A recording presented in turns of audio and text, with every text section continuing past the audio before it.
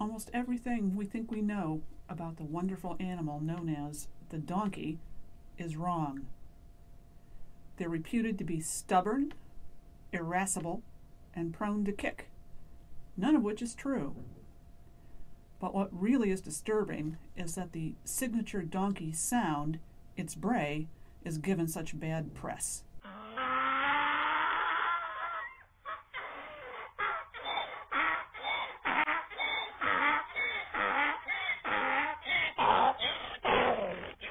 Even the dictionary definition of the word bray is pejorative, any loud, harsh, grating sound. It is true that some donkey calls sound vaguely like an unlubricated chainsaw.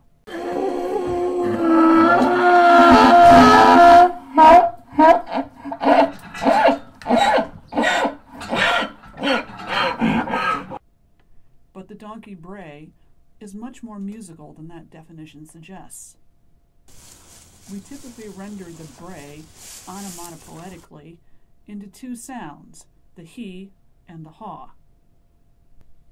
The he sound is created by the donkey drawing air into its lungs.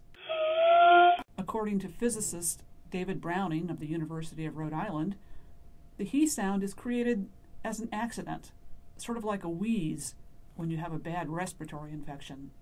The haw, on the other hand, is highly variable and nuanced, the tone and quality of which are individual and often musical.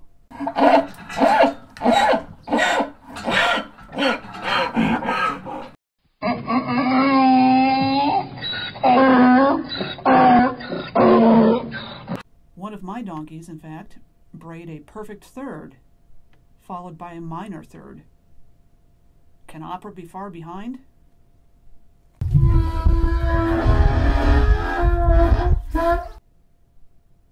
There you have it, the music of Equus Asinus, one of the wonders of our world.